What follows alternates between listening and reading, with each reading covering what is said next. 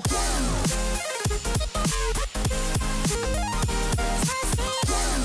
Hello guys, this time I'm gonna show you my studio setup that I use every day at my apartment to produce original mix, remixes, instrumentals or remakes, as well as video editing and visual effects. I have to tell you, I've spent almost like $80,000 for my setup.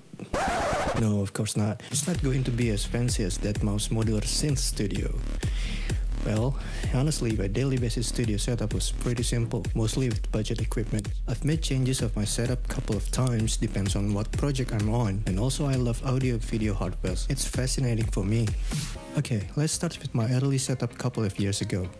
I used Apple Mac Pro early 2006 with two 2.6 GHz dual-core Intel Xeon 5150 processors and upgraded with SSD system drive with 16 GB of ECC RAM. This old machine still has its power. You still can find it on Amazon or eBay for a very cheap price. Speaking of power, this machine only runs on 32-bit OS X up to Lion 10.7.5. So if you know you will not run any RAM-hungry application or 64-bit software, you can use this machine for a start. You can find there's still many recording or mastering studio using Apple G5 as for their main workstation.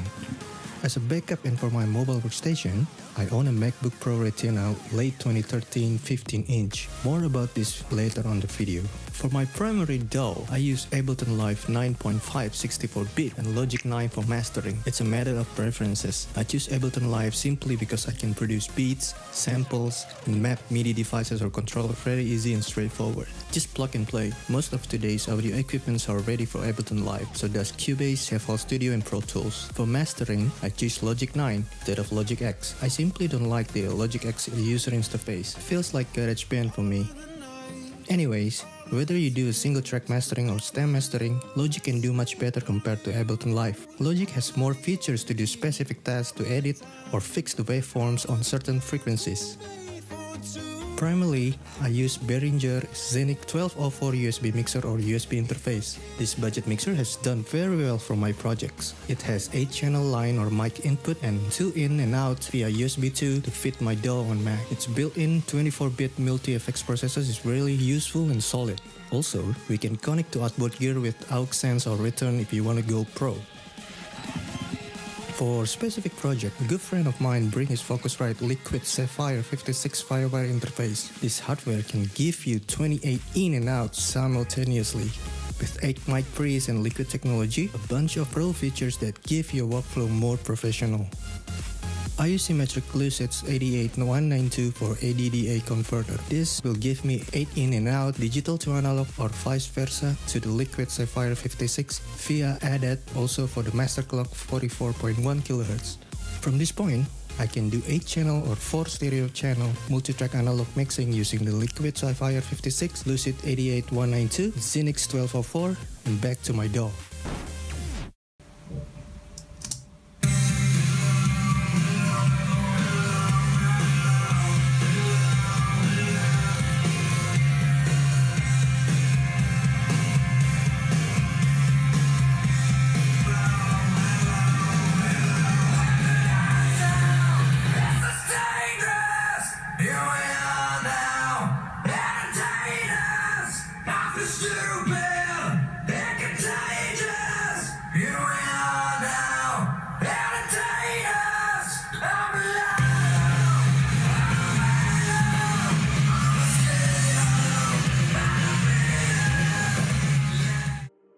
The Behringer MS-20 was really the best studio monitor for only $150. This 20-watt stereo near-field monitor support 24-bit 192 kHz ultra high resolution DA converters for incredible dynamic range. It has both analog RCA and digital inputs via optical or coaxial, so I can use it to connect my Mac Pro or MacBook Pro via optical Toslink cable directly to its digital input to monitor my mastering process.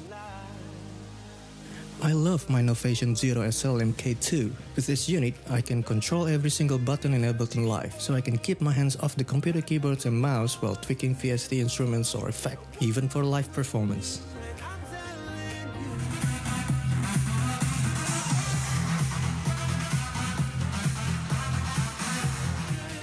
M Audio Axiom Pro 49 is awesome. It has 49 keys with rotary knobs and pads to control all your instruments or effects. If you want a MIDI controller plus a keyboard that has pro features, then you should buy this. Also, it fits nicely on your desk. The Soundtronics STC2 is a large diaphragm cardioid condenser mic that's perfect for vocals, amps cabinet, acoustic guitar, piano, or any other live instruments. It also uses 48 volts phantom power that can be supplied from my Behringer Xenix 1204. It comes with a robust case so I can carry anywhere safely. And as a backup, I have Samsung C01 condenser mic. This $70 condenser microphone was perfect for everyday use like podcasts, voiceover, even tutorial videos. My main headphones for mix and DJing is the Soul Republic Trax HD, an on-ear headphones that we can customize or mix and match every single pieces of it.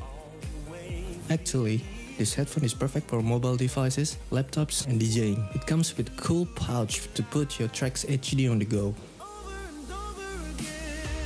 Well, nothing else to explain about this product.